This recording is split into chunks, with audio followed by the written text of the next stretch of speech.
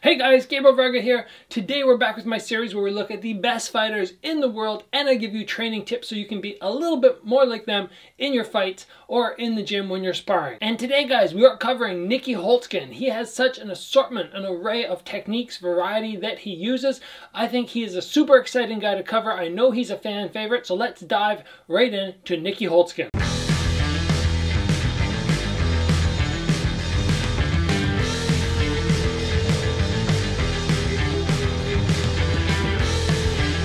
Alright guys, if you are new to this series, this segment of videos that I've been making where we talk about the best fighters in the world and training tips you can utilize to be a little bit more like them in the gym, make sure you look in the description box down below for other fighters I've covered. We've covered Buakaw, we've covered Buakaw, Canelo, McGregor. The list is growing and growing. People are loving this segment.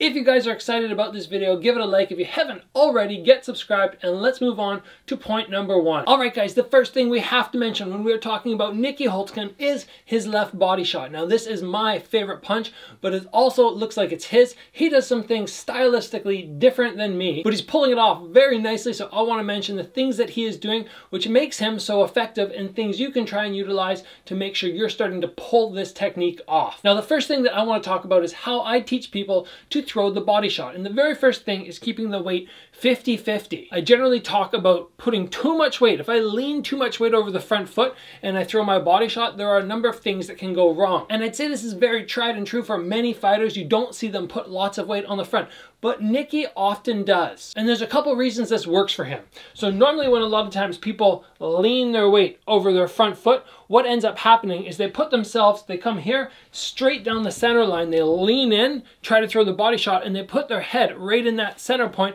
where they can get countered. But a lot of times when Nieky throws it, he'll lean over to the side and he'll put, I'd say, about 70% of the weight on the front foot. Now the reason this often does not work, in my opinion, for a lot of people is when we put too much weight on the front foot, the power is lacking because there's no twist through the body the way you normally want to throw this shot. If I put my weight on my front foot and I try to engage my hip, there's no pivot on that front leg because the foot is flat with most of the weight on it. But what Nieky does so well is on his setup, when he comes from here to here, very technically incorrect, he will often let his hand leave his head to get that body shot off, but he gets lots of power off it. He may come from the head hook down to the body, uppercut down to the body, head hook down to the body. But the reason it works for him is opposed to me where I'll go 1, 2, and I'll come right from here. He'll go 1, 2, he'll load his arm up, and then if his head's off the center line, he has the ability to swing. As I said, it's not technically correct, but because he does such a good job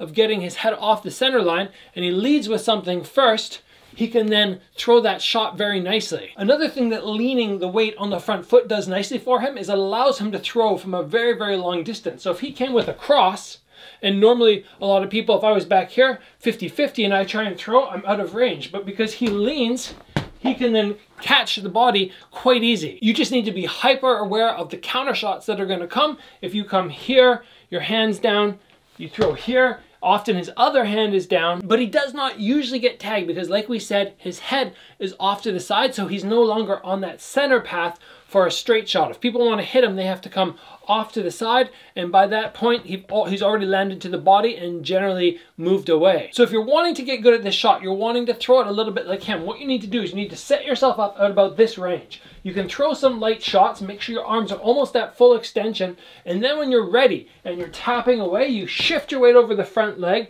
you close that distance a little bit more, and then you can throw. He's also very good, as we already mentioned, at working off the same hand. He hits once, he draws his arm back, twists the hips, and then unwinds back. Very Canelo-esque in the combo style, except Canelo would be a little bit tighter when he throws it, whereas Holzken comes 1 and 2. But make no mistake, this is a super powerful shot. Again, if you're wanting to work, you can just come from here, shift the weight to the front, and then let that shot drive right in. That's going to give you loads of power when your arm comes from down here and you swing in. You've closed that distance because the weight is over the front foot. If you can land this shot on somebody, especially the way that he does, where he throws a couple up high first, he gets them to raise their guard up and that body is wide open. people are gonna go down. Just like they do when you see him land the shot and people drop. Next, guys, I wanna talk about Nieky's high guard. His high guard is so good at blocking shots. He doesn't do anything exceptionally brilliant when he has his hands up. He just has his arms up here, but most fighters, when they have their hands up here, their body becomes completely open. What he does so nicely is, if you look at my torso, instead of standing straight upright and drawing the arms up where you can see this whole body has become exposed, he curls. He curls his back. So instead of standing straight, the back arches, the hands are now super high, but because he pulls his elbow down to his hip, he stays extremely protected. And because his stance is nice and wide, his hands are up high, his elbows are in tight, from here, he's able to guard up so well, it's very hard for people to land big clean shots on him when he falls to this guard. He does get tagged with single shots often from the outside because he doesn't hold this position constantly, but when somebody approaches him, he drops to his Dutch style guard, he sort of collapses his back. Great defense. So what you guys can do to drill this is, even if you're on your own, this is better done with a partner. You know, you're hitting pads or something, your partner comes in to hit you and you just collapse through the back. Or collapse sounds like the wrong word. It's not really collapsing, it's just rounding. You're gonna round out your body. But you don't wanna always stand like this. You do wanna be nice and strong and high sometimes too. So doing the position change through your back is very important. So if you're shadow boxing, my back is straight, then I imagine somebody comes at me, I base through my feet so I'm nice and strong, and I just round that back out. And from here, I can then utilize footwork to get myself out of range that I want to be at. Obviously, you don't want to fight your whole fight right from here. That's not ideal. And one final point I want to note on his guard is what his hands do. So normally, a lot of people, when they guard up, they come like so, which leaves the front of the head exposed. Or they'll take the same part of the glove, this two parts here that connect, and they'll put this against their forehead. But he takes the thumb area and he just puts that right against his face. I'm not 100% sure if there's really much difference between the way that I like to hold my hands, which is more like this, and the way he holds them, which is more like this. But you can definitely play around with that. Instead of having your hands like this, the way I hold them, just turn them like that. This honestly might be a better way to throw your counter shots. From here, I have a little bit more rotation that I have to get out of when I throw my cross. I have to really rotate the hand, whereas from here, it's straight out and it's less work. Now moving on, guys, but sort of segmenting right from this high guard, that Dutch style guard, I want to talk about what he does with his counter left hook, why it's so effective, and what you guys can do to be more effective with your left counter hook. Now the thing about the Dutch guard, the thing as soon as you guard up like this, as soon as you have that position, generally you're dealing with shots with a fairly tight body. Your body needs to be tight, your arms need to be flexed. If your arms aren't flexed and you have a loose guard here, you're gonna get battered down fairly quick and somebody will find an opening. So the Dutch guard with the hands up is all about maintaining that shell, which requires some force and some tension through the arms. The downside of tension, just like when you throw a punch, is it slows you down. So if you maintain, let's say, a tight guard right up to the forehead, but if I maintain right here with tight arms, and then I go to throw my counter shot, I block, I throw my counter shot, and I'm slow. So what you need to do to be good at the left counter hook like Nieky Holzken is you need to make sure that you're able to go from tense on the defense to relaxed on the punch, obviously just until you make impact and then you tighten everything up again. But it's that ability to go from tense to loose, from tense to loose. So I know a lot of us still right now don't have training partners, but if this is something that you want to work, something you want to get better at, what you need to do is, if you have a bag or you're shadow boxing,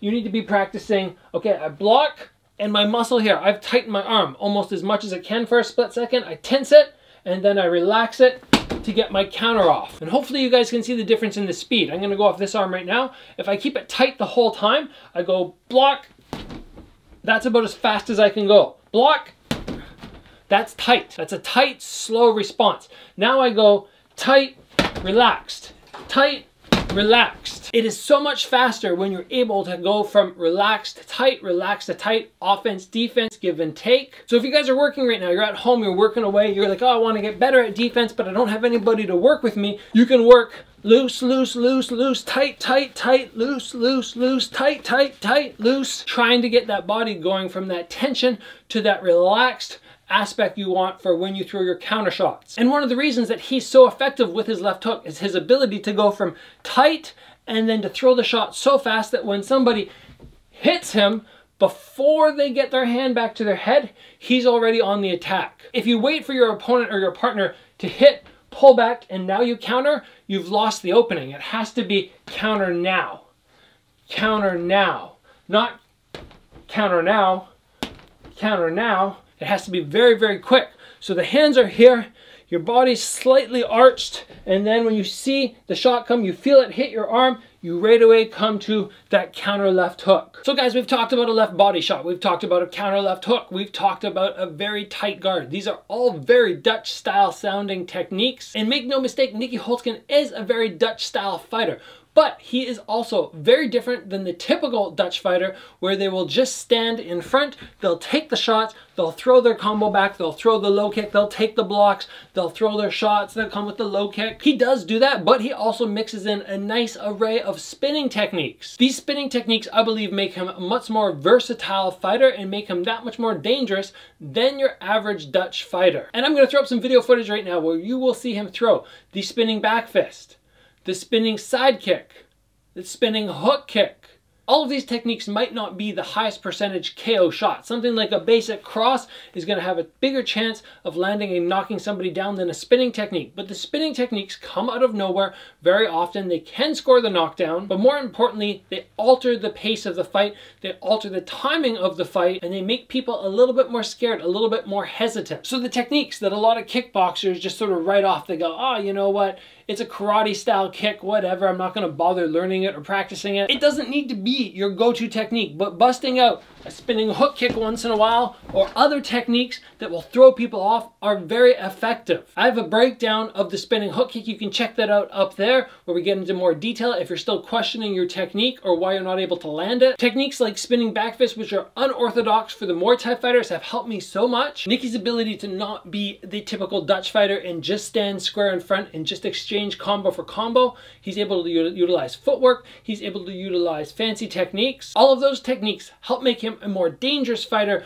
which in my opinion makes it easier for him to land those shots, which he's really, really effective with. If he only came out with that body shot and the counter left hook, and those were sort of his two primary go-to things, and he didn't mix in anything else, I don't think he would be as effective with them. But scaring people with the spinning techniques and allowing himself a little more distance because they don't want to get in there and engage, I think it helps him overall. And finally, guys, I want to talk about one unorthodox thing that Nieky does, which you don't see a lot of kickboxers do, which is when their guard is up. We're going to imagine Bob has an arm here. There's something protecting his head, a glove's protecting his head. He'll reach across, he'll pull down, and he'll throw the counter shot. I'll throw up a clip so you guys can check the footage on what I'm talking about, see it a couple times. One of the easiest ways, in my opinion, to land this shot is to throw a couple jabs out, get your partner to guard up here. Once they've had the high guard, all you have to do is reach across, pin their hand, drag it forward, and right away there's nothing blocking that hook. You can also do it the other way. You could come with a cross or a jab cross or reach across, drag forward, and throw the counter. This is something that you'll see Lomachenko do very often. It's very effective, but again, not utilized as much by kickboxers because very often we are trying to stand and bang, as opposed to sometimes just being tricky and doing things like touching, getting them to pull their guard up, grabbing, and throwing that sneaky little shot behind the ear. Your timing on this needs to be impeccable because if you grab, you pull, and you wait, they're going to simply, as their arm gets dragged down, they're just going to disconnect it and pull it back. So the timing, if a normal punch is kind of 1, 2, 3, 4, this needs to be 1, 2. It's 2 shots and 1 beat, essentially. 1, 2, 3, 4, 5. When you do this shot and you want to work on it, you check and make sure you're safe. But when you reach, don't reach with your shoulder down because now if I grab here and he throws the counter across, I'm going to eat it. Keep your shoulder up. I'm touching, and then I slide my hand across. I grab, but not with my shoulder down, with my shoulder nice and high. I pull across, and I use the same hip motion, the pull into the punch in one motion. I don't go pull and then punch, it's drag hit. So you guys can practice this. You know, you're touching away, reach across, 1, 2. Hip motion comes together. Or off the other side, I'm throwing my punches, I reach across, 1, 2. The grab and pull is going to be amazing for anybody who keeps their hands up here constantly. If the person's hands are always here It's going to be easy to find that arm to drag down. This is my style. My style is right here, and I have a couple sparring partners who love to try this on me to work it, and I have to say they are effective. What I have to do defensively is remember, if they grab my hand, I just need to distance myself. I can, if they drag down, I can distance myself, leave my arm back there, and then let it drop and pull it back. But if I just stand my ground, they drag down. I don't really have anything I can do here except for slip. And the timing is so fast that by the time they drag and pull, the shot should already be hitting you. This grab and pull punch is effective. It is sneaky. It is something that you should be trying if you have not already. All right, guys, there are 5 things that make Nieky Holzken so good, with tips that you can utilize to be a little bit more like him. Are these the only things that make him good? Absolutely not. I just chose these 5 things because I really like them. I really appreciate them as a fighter. Guys, if you enjoyed the video, give it a like. If you haven't already, get subscribed. Train hard, guys, and I'll see you back here soon for another video.